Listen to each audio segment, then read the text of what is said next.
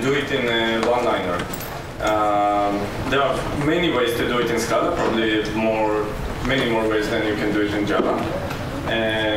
I chose one of them because I believe that it's a good way to show some key concepts, important concepts in the language. So let's look at this example. What we want to produce is the sequence of all the Fibonacci numbers, right? The way that we are going to produce them is using streams.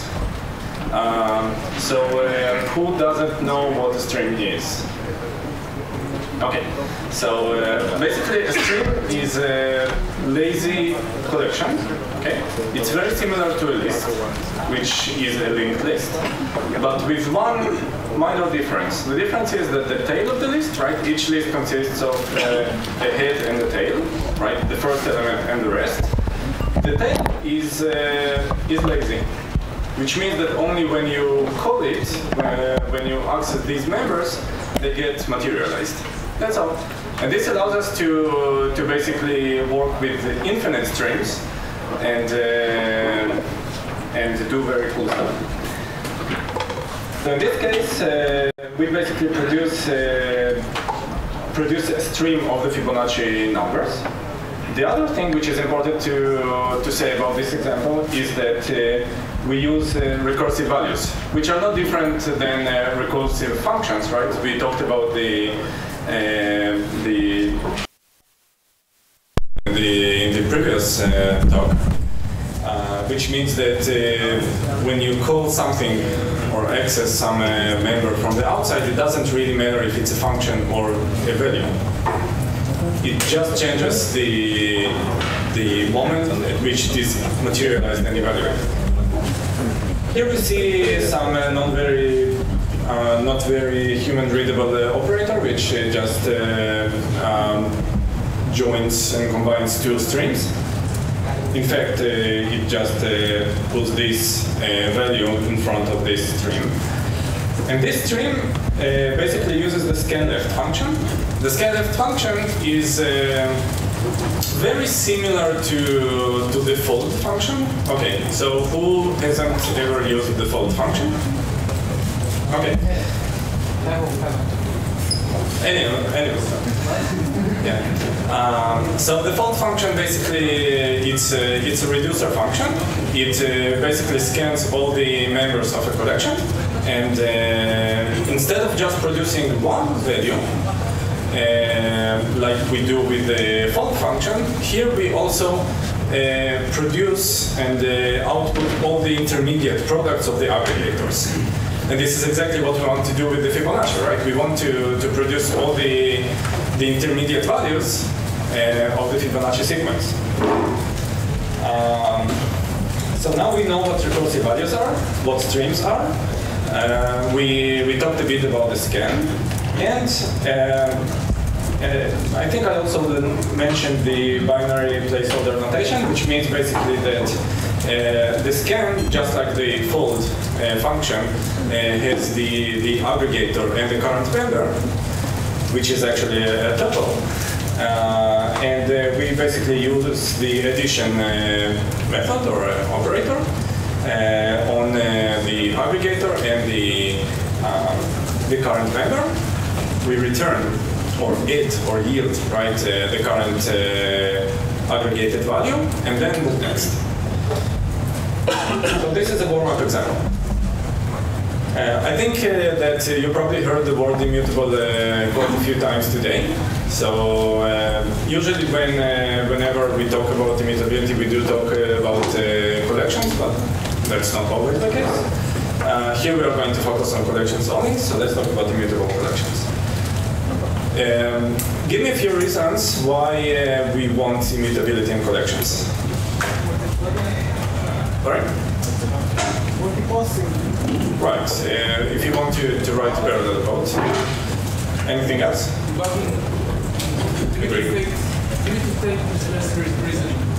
Yeah. And there is actually a third reason. The third reason is that in many cases it will actually be more efficient from the computational standpoint. One example would be if we have a linked list, okay, an immutable list, and we want to prepend an element, basically a new head to the list. We do not really need to copy the entire list. All we need to do is basically make the head point to the new element, but we still have the reference to the old.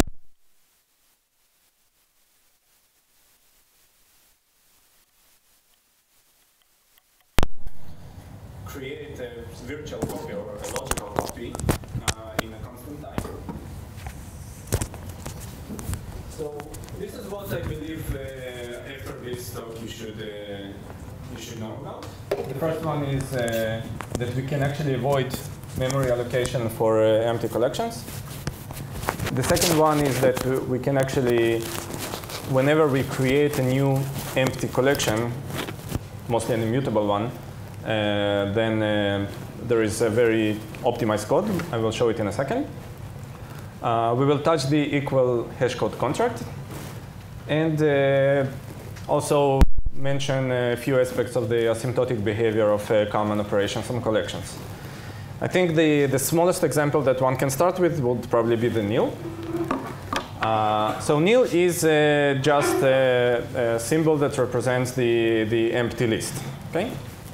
There is nothing special about it. And this is the entire code of nil, which was written by Martin Odersky quite a few years ago, 10 years ago, right? Yeah, quite accurate. Now, what we can immediately see in the implementation of nil is that it's an object and not a class. Any idea why? I think that I heard the right keywords, but I have no idea who said this. So yes, that's exactly the reason. We do not need to allocate new memory whenever we create an empty collection, just like we were more used to in Java. That's the first thing. The second one is that there are specialized and hard-coded, in effect, implementations for common methods that lists and collections have. For example, isEmpty is always true. Head is going to return an exception. Tail is also going to return an exception, and so on. Here's another example. We see it in actually many places in the Scala library. The fact that every time that we create an empty instance of an object, in fact, we do not really create it. So option has two subclasses. The first one is sum, and the second one is none. None naturally is an object and not a class, which means that every time that you use none, in fact, you just point to the same object. The same happens for sets. So this is the code for set. Every time that I create an empty set, in fact, it's an object. I do not really allocate it. But in set, actually in list as well, if you look at the implementation, you will see something weird. So whenever I add an element, it actually returns a new set1. So what is set1? Let's go to set1. So now we see that set1 is an optimized representation for immutable sets of size 1. So actually there is a separate class for a set of size 1, which doesn't have any hash code computation because there can be only up to one member. Actually, in fact, exactly one member, right? Because the empty set is a different object. In this case, it's obviously a class because it has a state. And when we call plus on this, we are going to return set2, which is another specialized hard-coded implementation for sets of size 2. Same happens for set3. And only here, finally, we have the hash set initialized, which means that actually we have up to 4 levels of highly specialized collections. And only then we instantiate a generic one. The reason for this is actually based on some other research that Martin Odersky has talked about, in which he says that in most cases, in most practical cases, we have tons of very small collections in the code, And it's a very pragmatic approach to say that, hey, we want a specialized implementation for these. And so there are specialized implementations for sets, for lists, but also for many others, other immutable collections as well. So let's get a bit familiar with the structure of the type hierarchy of the immutable collections. It's quite convenient actually to start with the bottom, because these are the ones that we are familiar with. So string and array are actually an interesting example, because both of them are not Scala types, they are Java types. So what happens here is that they become index sequences only because there is an implicit conversion to them. Okay, so they feel like Scala collections, but in fact they are very low-level Java collection. And there are many reasons why we do not want to change this. For example, we have string interning, right? We have all the low-level bytecode and machine operations that allow us to efficiently work with arrays. So we do want to only provide them additional functionality and a better interoperability with Scala, but we do not have a very strong reason to rewrite them. Some would disagree. OK, another one is a range.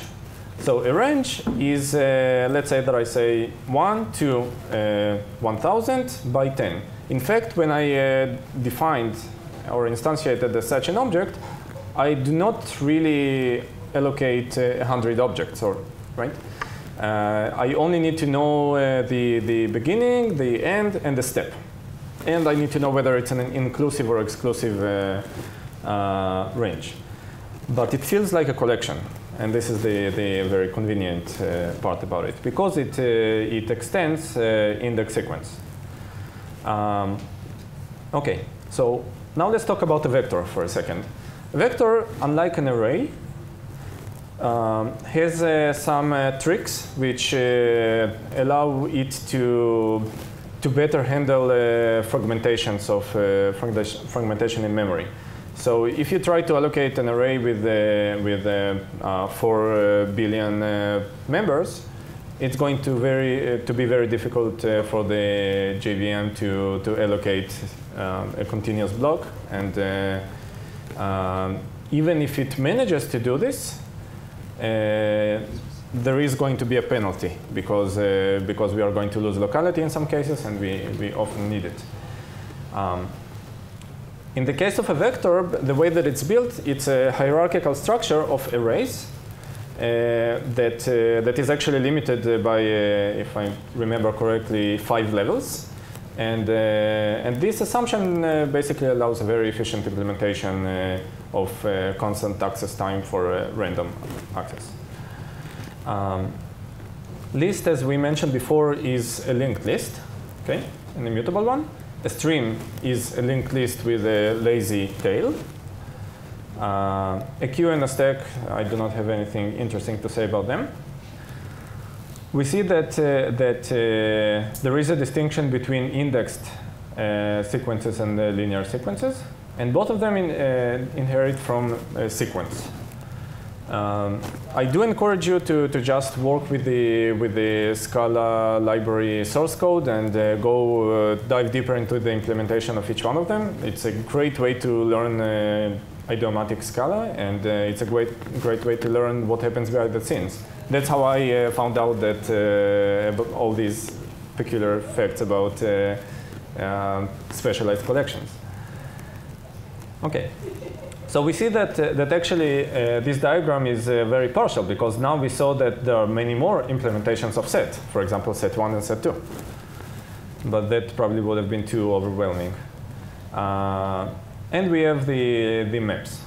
That's actually a partial list, because there are more. There is another dimension of collection, which is the parallel collections. Okay, so we talked about mutable versus immutable, but we also have parallel collections which try to minimize the number of flocks and the locality, and maximize the locality of flocks.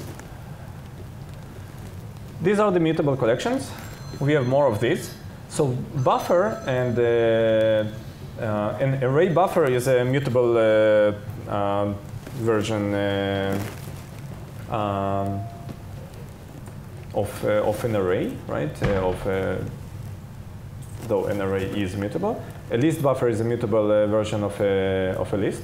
The main difference is that array buffer provides a constant access for random access. Okay, I think that's enough. There are many more. You're encouraged to explore more about this. Now the fun part, one-liners. Okay, that's something that we like about Scala, and that's a way to win this key. So the first one is, let's say that we want to compute a derivative. Okay. So we have numbers, you're right. And one way to compute a derivative, that's obviously not the only one, but that's a very functional way, is to zip the numbers with the tail of the numbers, and then map each pair that I'm getting to the difference between them. Now let's take a step backward and explain a bit in details what I just said. So who knows what zip does? Not bad. Okay, so what zip does, it's very similar to zipping. It's taking a collection of pairs and producing, taking a pair of collections and producing a collection of pairs with corresponding elements. Okay, pairs obviously are represented as tuples.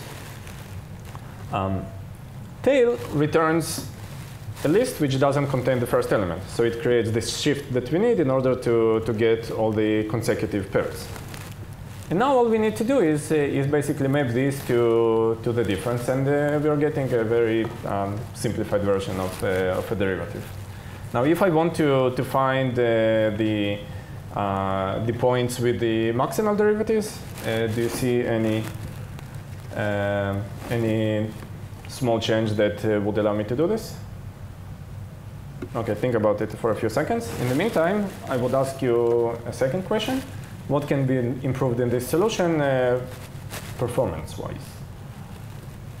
Without using imperative code, obviously. Yeah. Perfect. I think maybe I posted it on slideshow by mistake or something.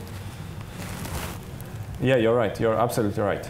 So what happens here is that zip creates a new collection, right?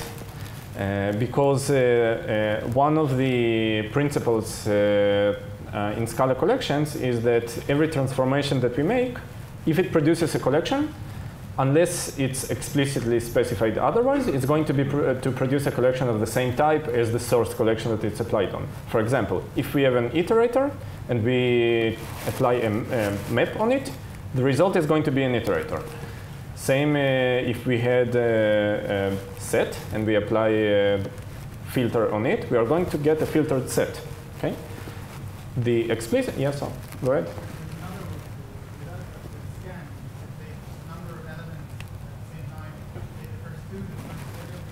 Right. So Omer is right. You can actually do sliding. Actually, maybe we can even try it right away. So if we have a collection, yeah, sure. Okay. So if we have a collection, let's say 1 to 10, oops, and we want to get all the consecutive pairs, so we can just do sliding 2. Okay. And now we got an iterator, because sliding returns an iterator. There are very few functions that do return an iterator, like combinations, permutations, and sliding, and a few more. So let's materialize it. Okay? And now we see that we actually got all the consecutive pairs. So this solution is, in fact, more elegant than the one that I wrote. Thanks. Okay. Let's continue from here. So, but we still want to know what view does. Basically, what view does, it creates a lazy view of the collection that allows us, that basically serves as a proxy, and all the all the actions or operations that we perform on the view, it feels like it's still a collection, but in fact what we produce is a view. So it's a wrapped representation of the collection that allows us to perform a sequence of transformations without actually allocating intermediate objects. It's very different than a stream. A stream is lazy, but it gets materialized eventually. And it's also different than an iterator, because an iterator, it is stateful. A stream is also stateful, but an iterator doesn't grow the more, the larger part of it you materialize, right? And an iterator is only going to store the pointer to the current state or member. And here is a bonus question, right? So what's the answer?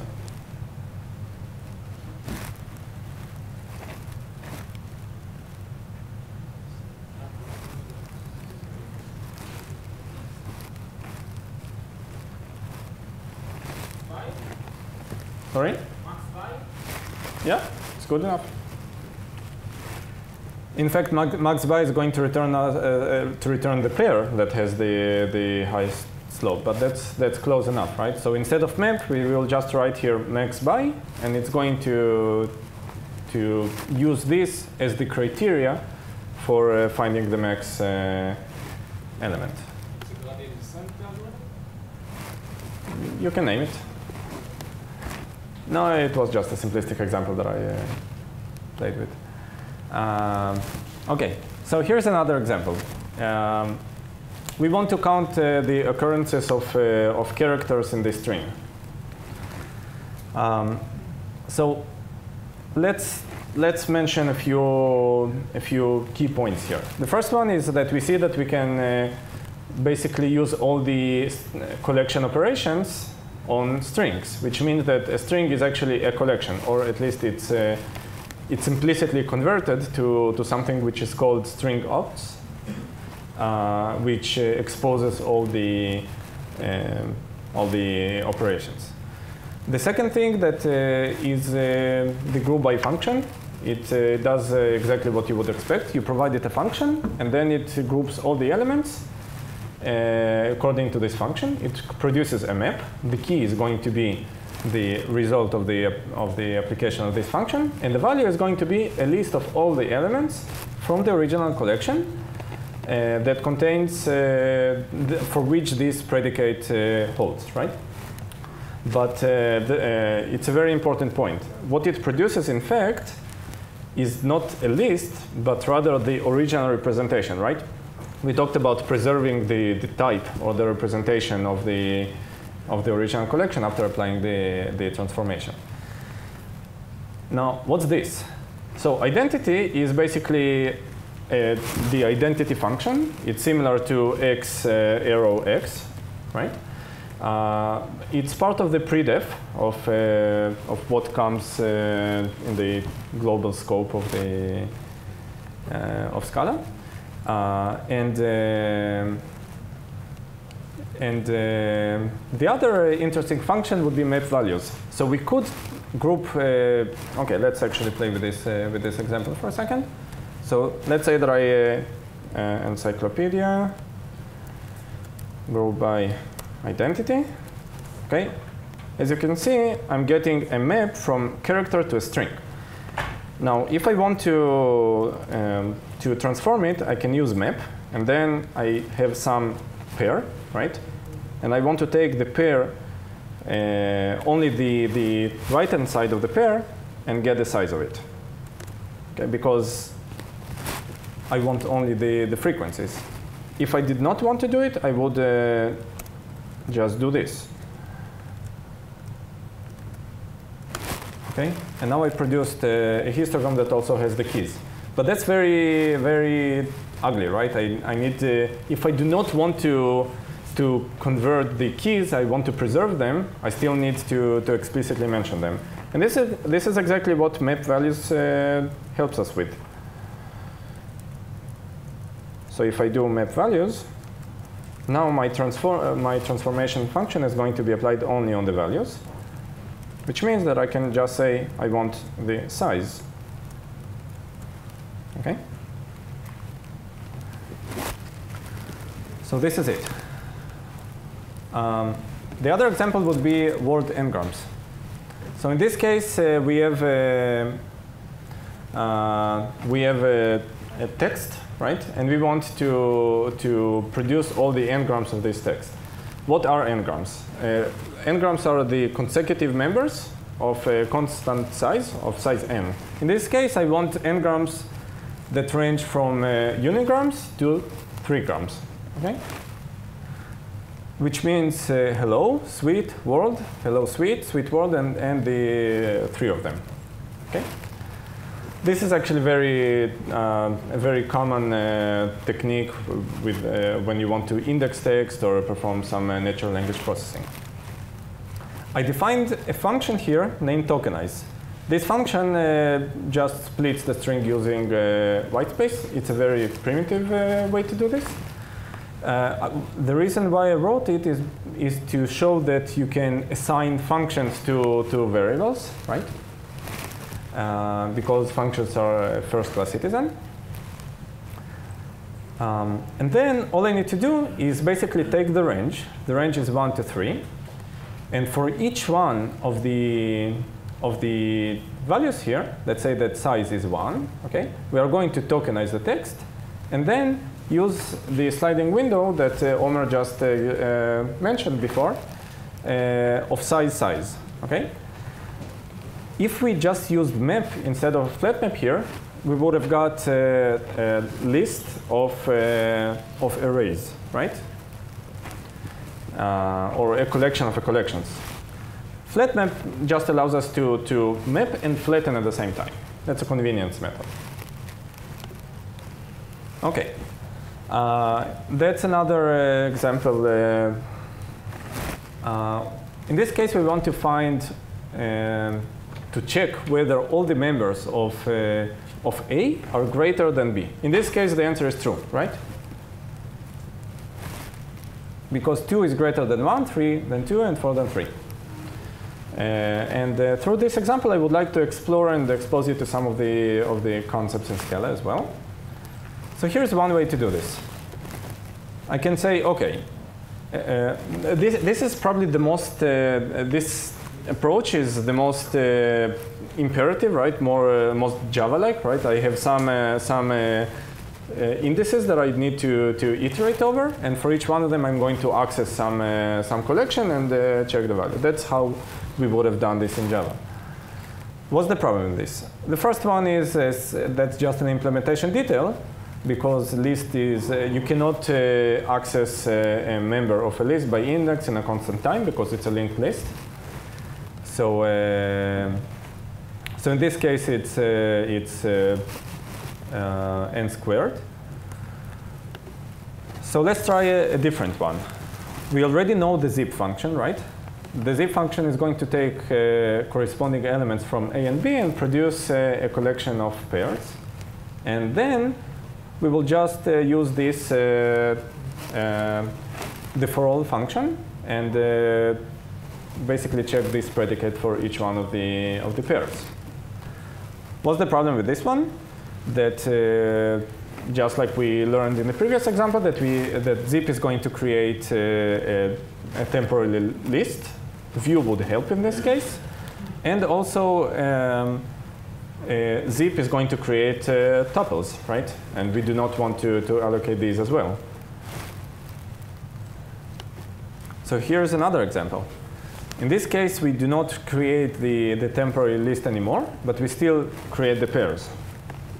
Can we avoid this? And that's another quiz question for you. Sorry? No, it will not happen in this case.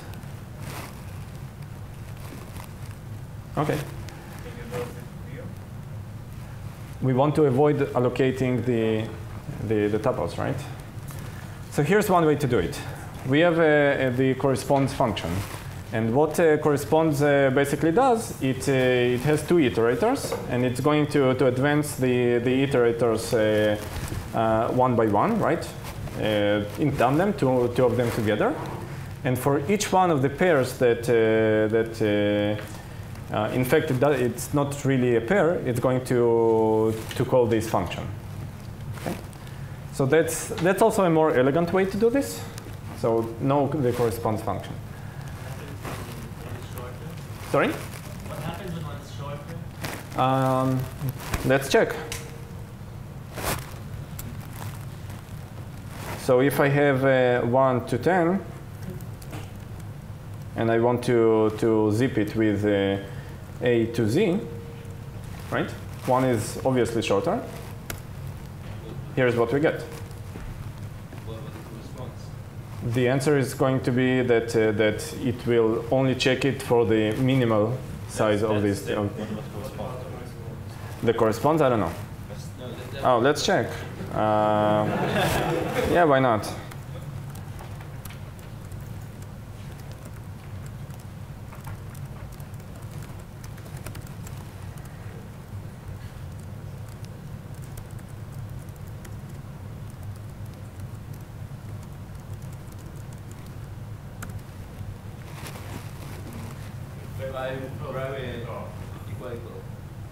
Let's print it and just see what it gives us.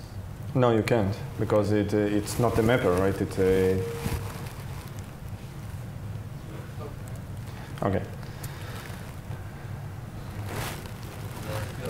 Here's another example. So I think we talked a bit, I mentioned it before, that strings are in fact collections. And the way that it's done, is that there is the augment string function inside predef.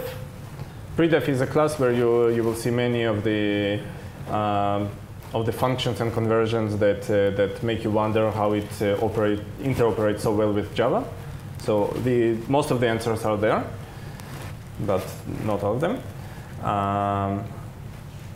Basically, what happens is that the string is converted to string ops that just wraps it and provides additional operations. We see that string is can be implicitly inferred from string ops, which in turn is a subclass of string-like, and that one is of index sec optimized. There are more than 10 layers of abstraction there. It's a very complex web of traits there. Okay, let's talk a bit about the complexity of collection operators. So I have no idea how this got here, but all the mappers, which are map and collect, are obviously linear. The reducers, like reduce, fold left, fold right, as well as the scan that we mentioned, are linear. Same for each, filter, index off, reverse. That's not surprising. That's how you would implement it, right? The union, diff, and intersect are also linear, right? But they depend on two collections. What is collect? Does anyone know what collect is? I believe that you know, so I want to ask you. Only if the pattern matches, you do collect and then do a pattern match. And only if the pattern match happens, then you take the result. If it doesn't include the... Right. And if you had to explain it in terms of a mix between two other functions, what would this be? Perfect. Yeah. So it's what happens when you combine filter and map. And also, it's very important to mention that that collect operates on partial functions, right? Which means that if the pattern matching doesn't really need to be exhaustive. If there is no match, no error is going to happen, but we will just skip this. Okay. So these were the obvious ones, and these depend on the implementation of each one of the data structures. So this slide talks about the immutable collections.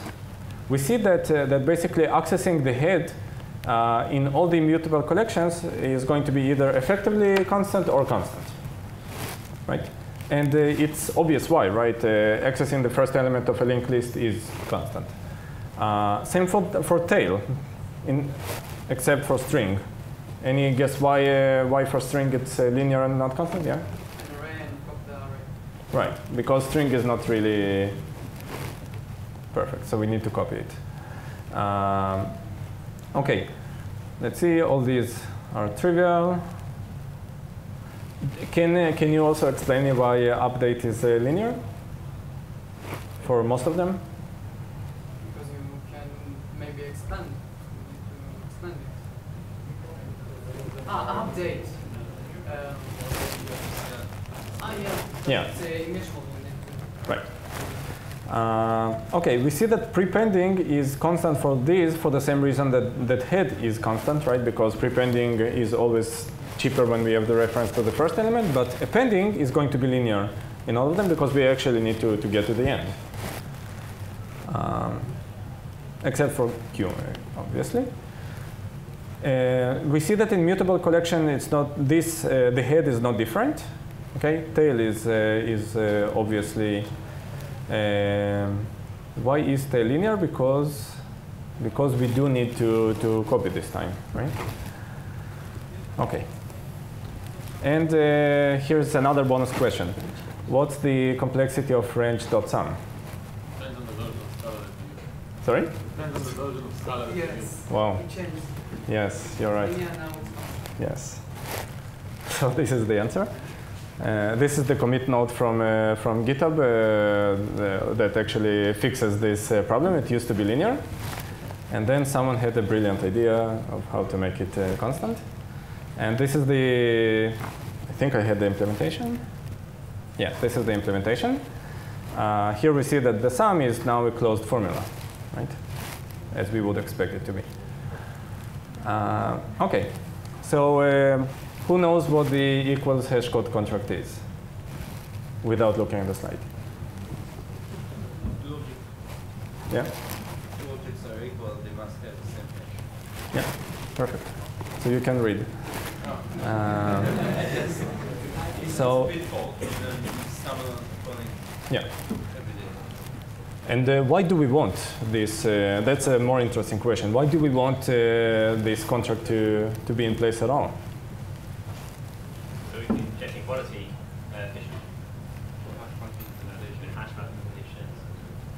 mathematicians. That's obviously one way, one reason. So you can determine the semantics of quality, whether we want to use that reference value. Yeah, let me give you a few examples that will help. Let's say that we want to use an array as a type of the members of a set, okay? And so why is it a bad idea? Let's start with this. Because the hash code depends on, if I create the same array, right, twice, it will have a different hash code because arrays are Java types and their hash code is determined by the address. And that's the first reason. And also the equality in this case is it depends on how we implement it. A set of a vector, on the other hand, is going to act exactly as you would expect. If you insert a second vector that has the same elements, you will not get a copy of it, right? So it will really be distinct. A bad idea in this case is, why is this a bad idea? So this is a Scala type, right? It's not a Java type. Why is this a bad idea? Right, right. So we do not want keys to be immutable. And when we change a value of a mutable or a member of a mutable class or an object, then we would expect the hash code to change as well. In this case, the hash code is actually going to change, but the problem is that the set is not going to know that the members changed inside, right? If we had to generalize this, any mutable collection is going to be a bad idea to to be a key of a set or a map. And actually, any one of these immutables are very legitimate keys for sets or maps. More about collection equality. So this is true. That might be surprising to people who come from Java, that this is a range and this is a list, but they are equal. And the reason is that that equality is more a semantic equality rather than the representation that I chose for the data structure. Okay. In fact, it would be the same for a vector or most of the collections. But there is a pitfall. If in this case it's 1 to 3, what about 1 to 4 billion? And if I used very large ranges as keys to a hash set, that would be very unfortunate. The reason for this is, and that's actually a bonus question that if you solve, you might be able to speed up Scala significantly if you can propose a closed formula to compute a hash code of a range. So currently, the way that the hash code of a range is implemented is using the sequence hash of a more hash. It's a fast implementation, good for sequences, but it's linear in time, right? The reason why it's used is so that it would have the same hash code as the equivalent list or a vector, for obvious reasons, but that's not efficient. There is actually an interesting discussion about this. Okay. I'm not going to wait for the answer. Oh, you have the answer. One question. If a range is represented by a few, like a finite set of numbers, right? You have the start, the end. Yeah. Just hash them, and that's it. No? But if you do this, you will not get the same value as if you hash all the members of an equivalent list. Oh, you have to match the exact same hash. Yeah. So that's the challenge. There might be an answer. I haven't proved that it's impossible. Okay, a bit about Java interoperability. So I think that two people today mentioned that we have the Java conversions. I want to dive deeper into this and also explain the distinction between the Java conversions and the Java converters. One of them is implicit. The other one is explicit. The implicit one means that there is no less boilerplate because you do not need to actually add this function or a method call that transforms them. And the explicit gives you a better control and is considered to be safer. 5 minutes, okay. So in this case, all we have to do in order to use this is import both the implicit or the explicit. And the implicit ones are going to be transparent, as you would guess. So you can take any Java conversion and use any Scala function on it. And in the case of the explicit, you do need to say as Scala, and then you can start applying it. Okay, so that's a sidetrack, I would say. It is possible to solve path-finding problems in compile time in Scala without running the code. The following code will not compile if there is no path between, in this case, D and B, from B to D. Okay, these are the vertices. These define the edges. Okay, and not only that it will not compile if there is no path, but it will also print the path when you run it. So you can, that's just a brain teaser. Okay. This is probably maybe a good segue to Eugene's talk later about what you can do in compile time. That's just a sneak peek, and that's not even macros. But what happens behind the scenes here is just a set of implicit conversions that define the edges.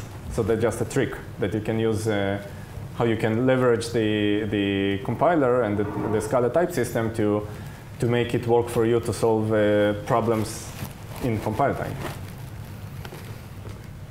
If you want to go pro, there are two places that I would recommend you to look into. The first one is Shapeless, a library by Miles Sabin, who is now in pre-code.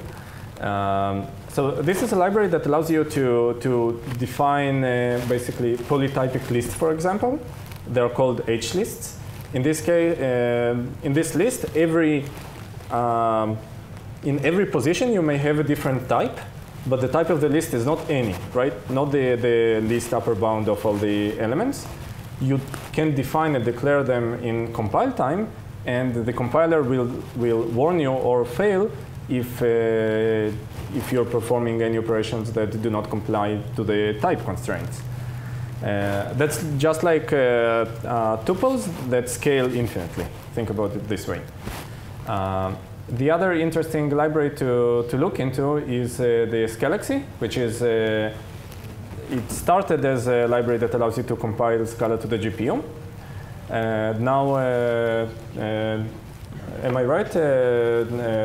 They're using macros as well, right? I think they're using macros. Yeah. Everyone's using macros today. Yeah. So yeah, basically it allows you to take basic and common collection operations and make them very fast using macros. That's all. Thanks.